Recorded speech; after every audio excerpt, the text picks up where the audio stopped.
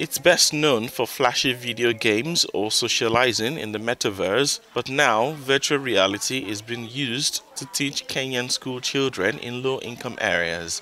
In one classroom in Nairobi, these students have been going on a virtual school trip to learn more about plastic pollution. Ukwenza VR has helped me and other students to take care of the environment by separating plastics and organic waste.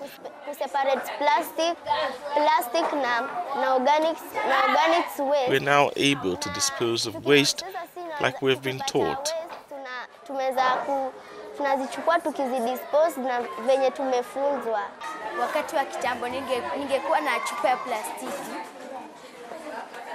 Before, I would use plastic bottles and dispose of them by any means. But now I am not buying soda or water using a plastic bottle.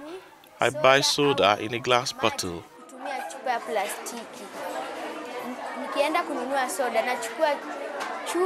Kenyan-based Ukwenza VR mainly works with schools in low-income areas, offering virtual field trips to students that would otherwise be impossible due to financial constraints.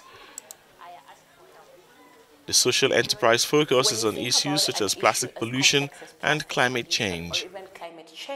The question is usually, how can we make children care enough about the issue for them to act differently, which is very challenging. So virtual reality comes in helping them, one, conceptualize the problem. It's one thing to say don't throw away waste, but it's another thing to understand that if I throw away a plastic bottle, it will end up in the Indian Ocean and it will affect marine life, which then affects me because I want to eat that fish. So you're able to create a chain that helps them connect their action to each thing that happens along the way. Organizers say it is difficult for children to understand topics like plastic pollution and climate change when just taught the theory. But with VR technology, students can see for themselves the impacts on the environment.